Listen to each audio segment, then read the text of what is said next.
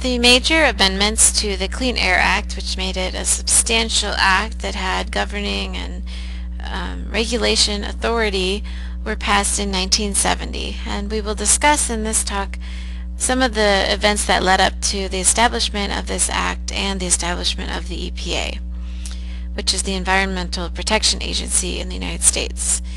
So leading up to this, so in the 1940s, 50s, 60s, there was all of a sudden there was a much more awareness of the fact that the environment was in crisis as a result of industrialization. One example of this is the Cuyahoga River in Ohio. So in November of 1952, there were so many contaminants, so very high levels of contaminants due to industrial pollution, that the river burst into flames. And some say it was on its own. I have a feeling there was a spark involved, and anyways, there was enough stuff floating on top of the water that the river itself burst into flames. Additionally, there was a lot more awareness at this time that water supplies in general were deteriorating. People were noticing that their rivers were not as clean, lakes were not clean, and water supplies were also deteriorating for drinking.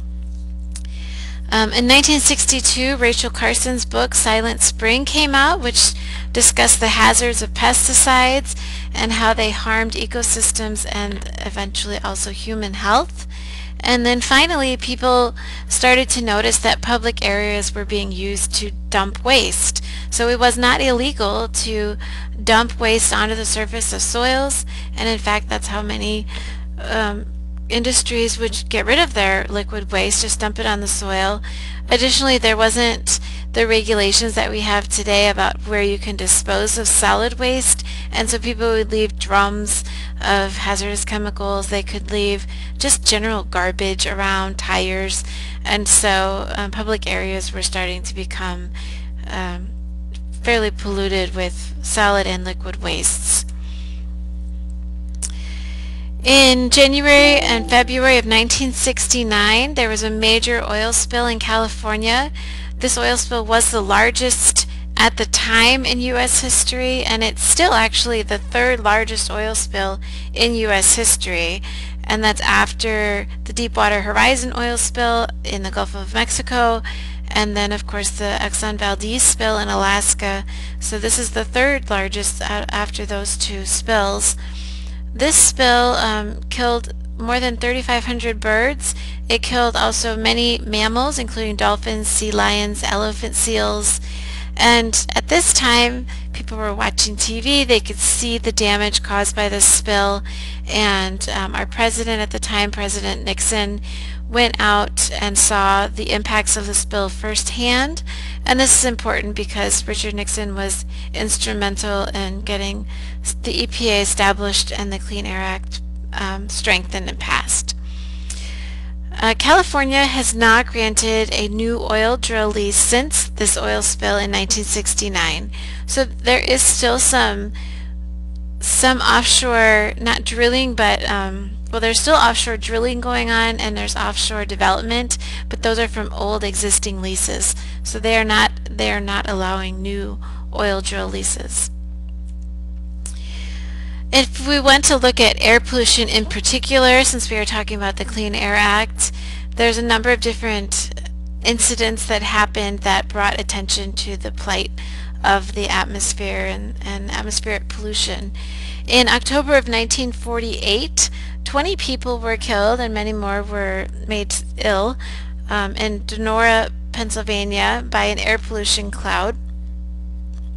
Then in 1952 in London, so not in the United States, but still our neighbor and our ally, over 3,000 people were killed by what was called a killer fog in the city of London.